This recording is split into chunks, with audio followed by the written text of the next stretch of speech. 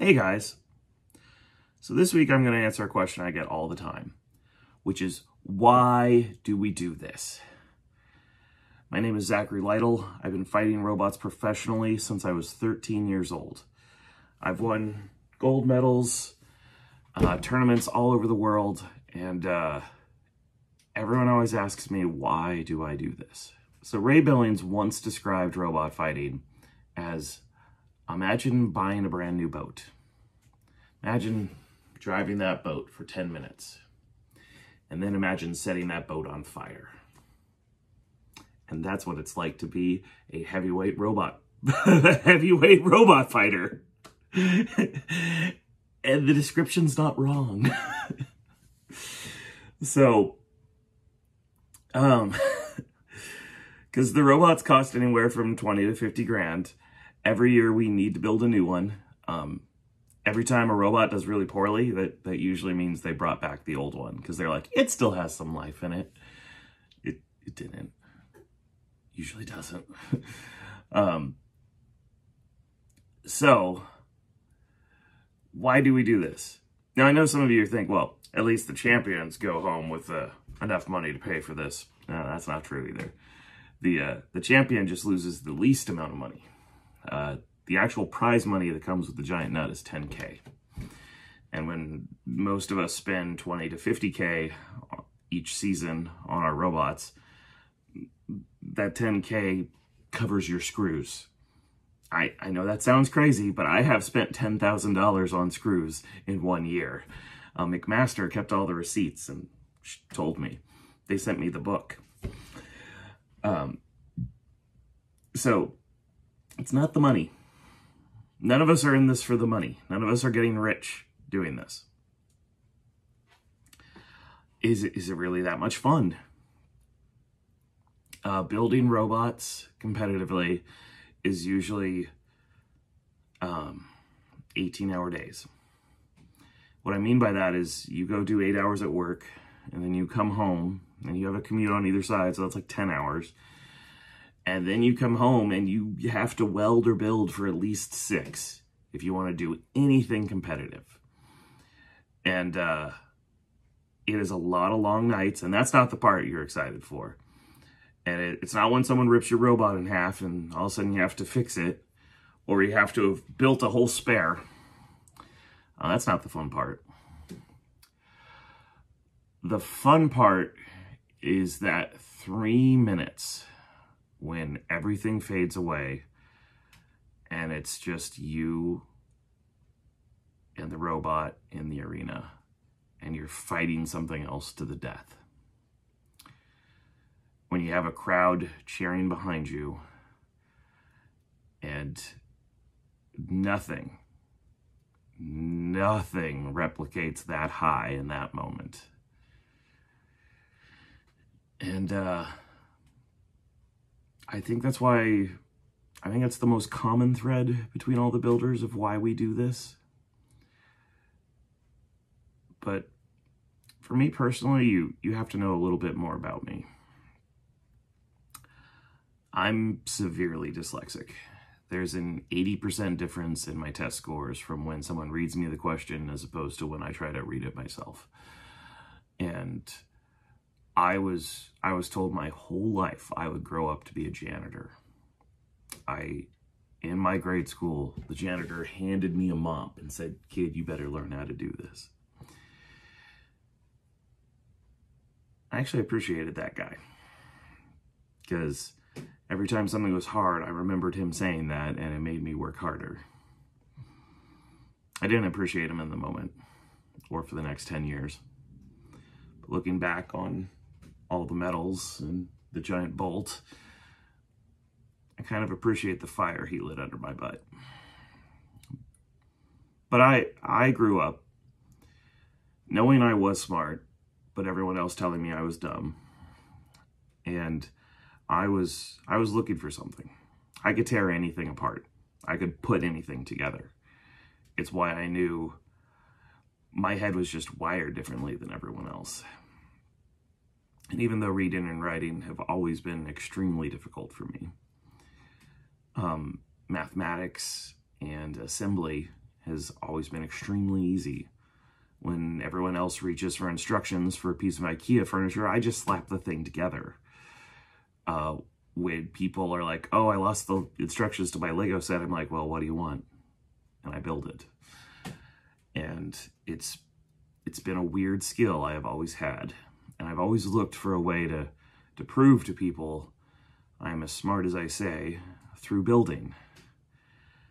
And I looked and looked and looked as I was a kid, and finally I saw Battlebots on TV. The first episode I ever saw was Disposable Hero versus Backlash. And I knew right away this was for me. This is where I could go shine, because it wasn't who filled out their paperwork correctly. It wasn't who studied and memorized the dates. It all of a sudden was who could build the better mousetrap. And oh God, I wanted to build the better mousetrap. That night, I took all the copper out of my parents' Christmas lights. My mother still hasn't forgiven me for that. And I started trying to wire my own robot. The radio was the hardest part. I could get motors to spin, I could get something to drive forward, but I was struggling with the radio half. And my father took me to Hangar One Hobby. It was this little radio-controlled airplane store in Santa Rosa. And I saw my first radio. They were $600, but it was the radio I needed. And my dad told me I should try to find a sponsor. I put a pitch deck together, and I asked all the different businesses that I could find the owners and get in front of. And I think after about 20 places turned me down, my father took me to One Last Ace Hardware. He goes, I called this guy, go in there. And Pedrati Ace Hardware was my very first sponsor. He agreed to give me $600, the exact amount of money I needed to go get that radio. I found out years and years and years later when I went to go show him my first gold medal from Robo Games. He goes, yeah, I never cared about what you were doing, kid. Your dad gave me that money and told me when you walked in to listen to your pitch and then give it to you.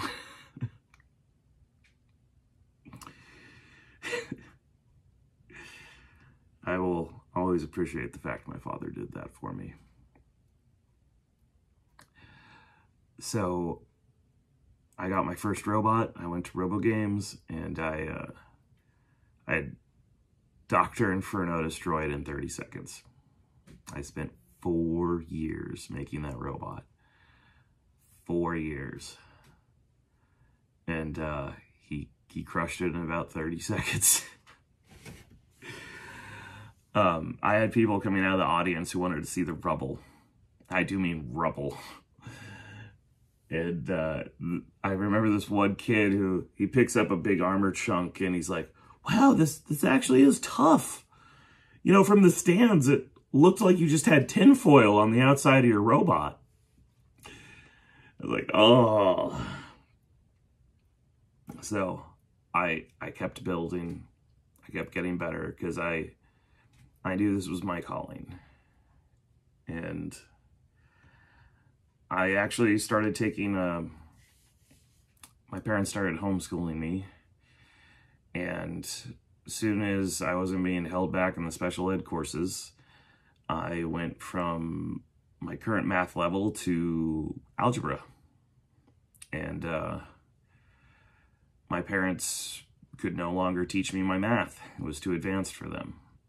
So they got me enrolled as a high school enrichment student in the Santa Rosa Junior College, where I met all my favorite professors. And all of a sudden I was a 13-year-old in college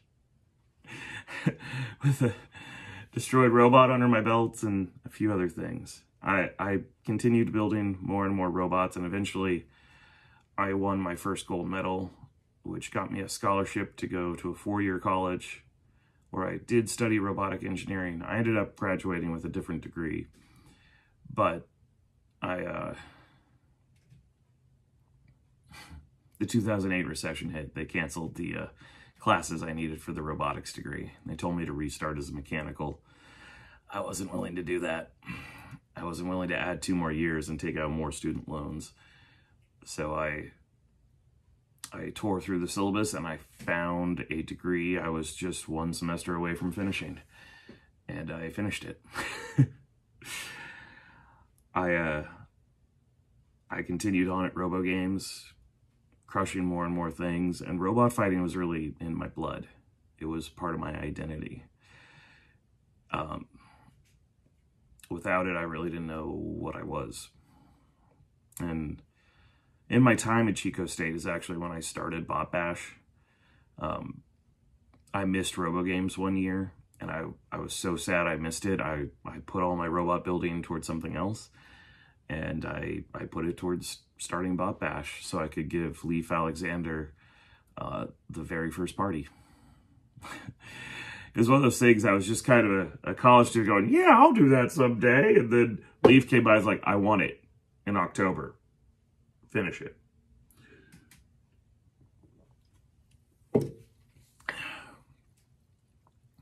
So, back to my original question. Why do we do this? I kept at this till I had 10 gold medals, 2 bounty medallions, a giant bolt, because I wanted to prove to everyone I was smart. And I now work as an engineer at a state-of-the-art tech firm here in the Bay Area. And people have always looked at my portfolio more than my degree. And to everyone out there, the degree opens the door, but that's it. That's literally it. They want to know what you can do. They don't, it could be a master's degree from Stanford. It won't mean anything if you can't read calipers and then start modeling something in SolidWorks. And so, to everyone out there, just do it. Half the engineers around me just did it. And that's honestly more important than anything else.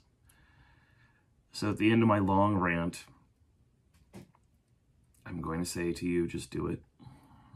There's literally, whatever you're saying to yourself right now as the reason you can't do it, that is just an excuse you are using, and I don't care how important it seems. I had a heart condition that was supposed to have killed me by this point. And so I didn't have any time to waste. I just did it. Go take the copper out of your parents' Christmas lights. Get started however it takes. Those of us who fight robots, we do it for the love of the sport. And I do mean love of the sport. We do this because we don't want to do anything else.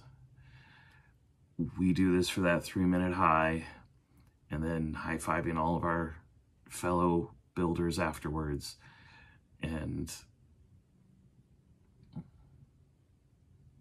that's why we do it.